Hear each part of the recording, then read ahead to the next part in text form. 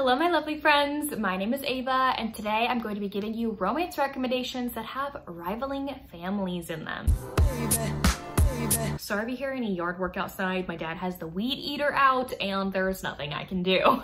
So this trope is very forbidden, but I love this trope, okay? The rivaling families trope. Think Romeo and Juliet. You have the Montagues and the Capulets. You have Romeo and Juliet and they are falling in love, even though it's very forbidden because these families hate each other. So I'm gonna give you 10 recommendations, technically 11, but one is like a series, you know, with an amazing rivaling families trope. So the Brutal Birthright series by Sophie Lark, a few of these actually have the rivaling families trope, which I feel like it's a very apparent thing in the mafia world, I want to say, because the mafia families are always at war with each other. So the first one is obviously Brutal Prince. The first book in this series, you have Ada and Callum. I believe Callum's from the Irish mafia and Ada's from the Italian mafia, and they hate each other. Their families just hate each other until one day Ada and her brothers end up crashing one of Callum's sister's birthday parties, and she ends up accidentally setting fire to his house, and he's very mad.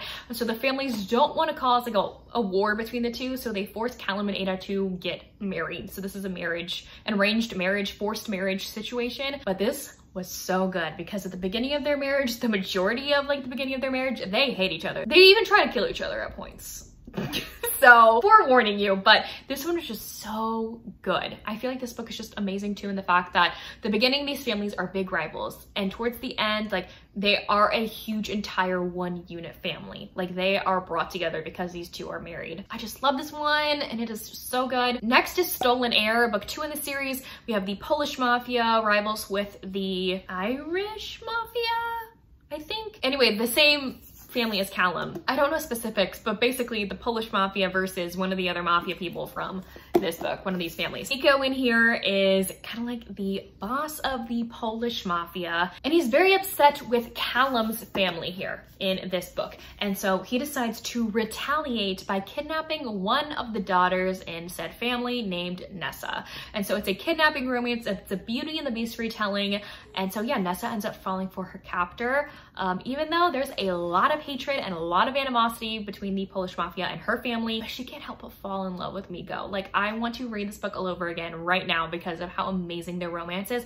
Miko and Nessa are everything. I love a good captor-captive romance, and this one just did it phenomenally well. Then Heavy Crown, the last book in this series, also has the rivaling families trope. We have the Russian mafia versus the Irish mafia, I'm pretty sure, Russian and Irish. Yelena and Sebastian are two characters here. Yelena is the daughter to a Bratva boss, and Sebastian is in the other books in this series. And the two of them end up falling for each other, even though Yelena's dad is no good, he is a bad evil. And I feel like this book out of all of them have the most rival familyness. But all these books are so good. The Brutal Birthright series, amazing, top tier. Hate to Want You by Alicia Rai is definitely an underrated one. More people need to read this freaking series. It's just so good. Livy and Nicholas are from rivaling families. I'm pretty sure it's because they're both in a small town and their families own companies that rival each other's. Whenever they were, I think teens or early 20s, they ended up hooking up for just one night on her birthday.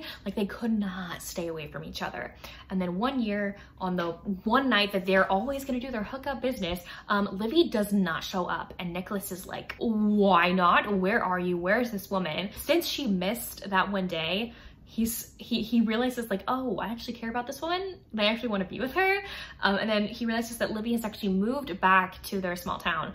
And the two of them have to come to terms with everything that's happened since she left town and since their last time they got together, and honestly come to terms with their rivaling families and how much their families hate each other and how much their families would disapprove of them being together. But this is just so good. It's an amazing forbidden romance for sure. Then I have The Sea Witch by Katie Robert. This is book number 5, a part of her Wicked Villains series. So this is her Little Mermaid retelling. So you have Ursa, Ariel, and Eric.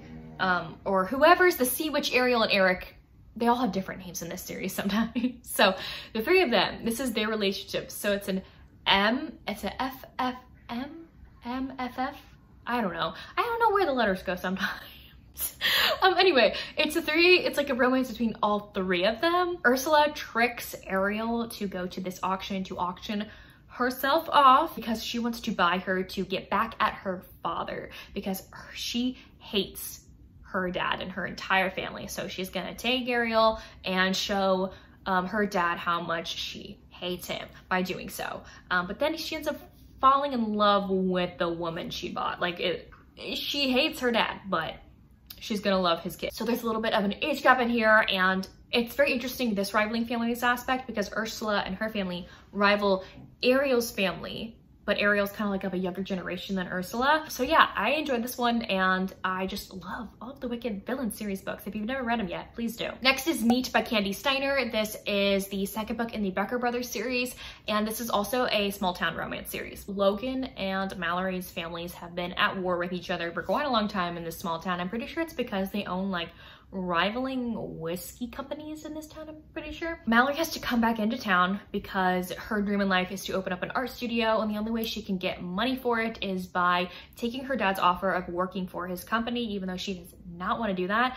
And so she has to be in close proximity with Logan, her arch enemy, or her family's arch enemy, and they end up falling in love, obviously, and they're having to keep it a secret because of their families and everything. So there's a great forbiddenness to this book. Another one that I mentioned in my small town romance video is Bitter Rivals by J. Sterling. We kind of have the same situation as Neat. We have two rivaling families, but they own winery businesses instead in this small town. And so the two main characters, one from each family, end up falling in love, even though they know that they're not supposed to, you know? So that one's very similar to that one. But if you want more of a winery instead of whiskey, check out this one, I guess. I know I keep mentioning this book in like all my recommendation videos, but it fits so many things, okay? This is A Fate of Wrath and Flame by K.A. Tucker, and the rivaling families aspect in here is so interesting. Okay, so Romeria is a woman from our land, and she ends up getting roped into this woman's life, and she ends up actually transporting Romeria into a fantasy world. And so Romeria ends up getting put into the body of her doppelganger in this fantasy land. There's a Romeria living in this fantasy land.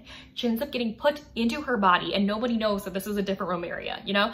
And the Romeria tries to figure out what is this fantasy land all about, and who is this King Xander trying to kill her, because apparently the previous Romeria betrayed him for some reason. The rivaling families aspect in here is interesting because Romeria doesn't know what's going on between the two families. So Romeria, well, her body, the previous Romeria is part of this royalty in this fantasy land, and King Xander is from a different royalty family in this fantasy land, okay? Two different areas of land that they're both ruling. His family hates her family, they're rivaling, and so they were gonna get married to kind of like bridge the gap between the two, but the previous Romeria betrayed him, so he's like mega pissed. And then you learn about why these two are rivals. It is so good. Another fantasy romance that I have for you is Between Dawn and Dusk by Jamie Schlosser. This is actually a novella, a part of the series.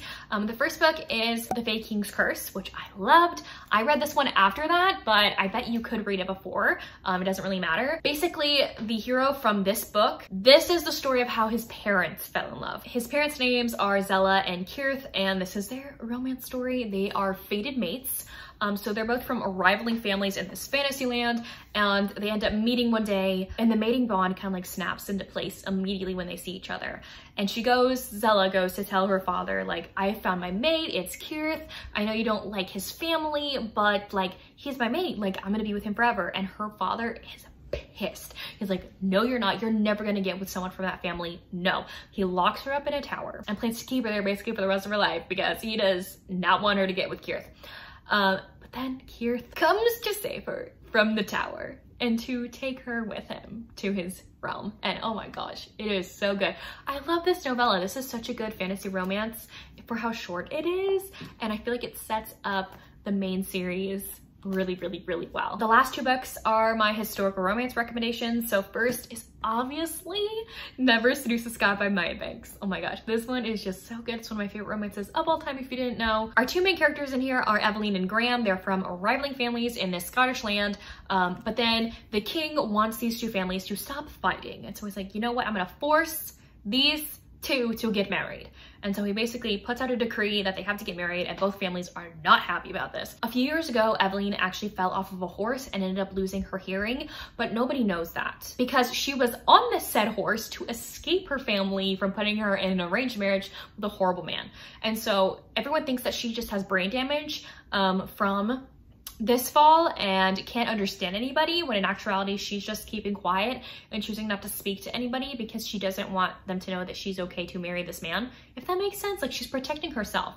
She doesn't want to marry a guy who will hurt her, so she's keeping her mouth shut and making people believe what they want to believe. But no one knows she's actually deaf and just can't hear them, but she can read lips. Anyway, and Graham doesn't want to marry Evelyn because he has heard the rumors that she's been injured and he might not be able to have kids with her because he never wants to force himself on a woman that doesn't know what's going on, you know?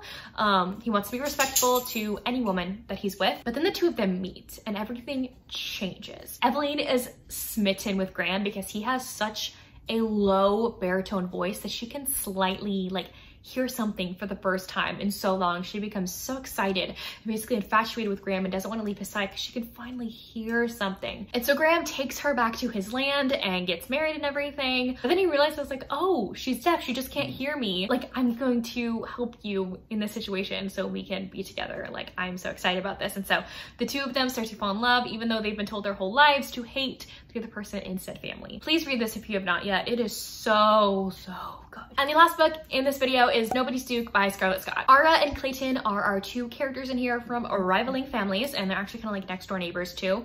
When they are in their late teens, early 20s, they end up meeting each other for the first time in the woods, and that slowly starts up a friendship and then a romance between the two. But then on the night that they're gonna go run away and get married together, the two of them think that the other person had betrayed them and didn't show up to their meeting spots. Years later, Ara has been married, had a child, and become a widow already. Her husband was murdered, so the same people who murdered him are out to murder her. And so the police in this situation have asked Clayton to come basically watch over her and be her bodyguard. But they don't know that they have a history. And the two of them are forced to be together in close proximity with each other, while also trying to come to terms with what happened all those years ago and like why they didn't show up for their wedding. When in actuality there might have been outside forces going on that they might not have known about, like their families interfering and them not knowing about it. But yeah, I just adore this romance. This is basically like Again the Magic, except it's a rivaling families romance instead of an Again the Magic. He's just the lowly stable boy, you know? So if you love Again the Magic, please check out Nobody's Duke, or just check it out in general. This is a great rivaling families historical romance. But anyways, there you have it. Those are some rivaling families romance recommendations for you. Please let me know down below if you've read any of these books, or if you plan to, or if you have any recommendations for me. And if you don't feel like commenting any of those things, you can leave me any yellow related emoji in the comment section down below. But anyways, thank y'all so much for watching. I will see y'all soon in my next one. Bye y'all. Wake up, today's gonna be a good day.